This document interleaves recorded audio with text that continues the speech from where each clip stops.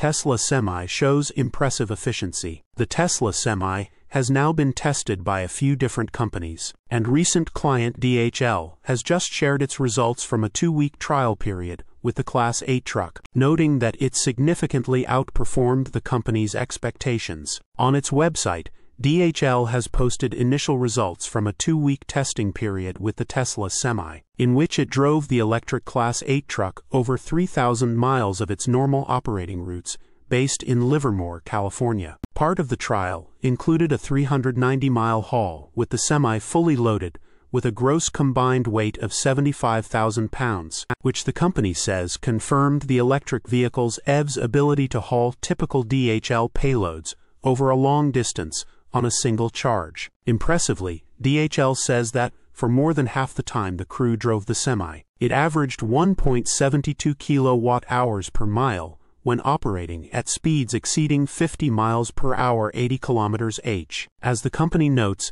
this went way beyond DHL's expectations as well as Tesla's own rating for the Semi. On its website, Tesla says the Semi can achieve a driving efficiency of under 2 kilowatt-hours of energy consumption per mile, with a total full load range of 300 or 500 miles. The Semi also has a battery pack of around 900 kilowatt-hours. Maximizing range and efficiency is crucial to proving that long-haul electric vehicles can perform equivalent work to diesel, writes Graham Carroll, DHL's head of business development for semi-trucks. We're excited to see DHL confirm the benefits of the Semi's advanced technology and driver-centric features in live commercial operations. Following the trial, DHL says it's now evaluating how to integrate the Semis into its fleet. When Tesla begins volume production of the Semi at an upcoming Gigafactory Nevada facility in 2026. The trial also comes as the latest in a series of companies sharing early testing results for the Semi. The first company to get access to Tesla's Semis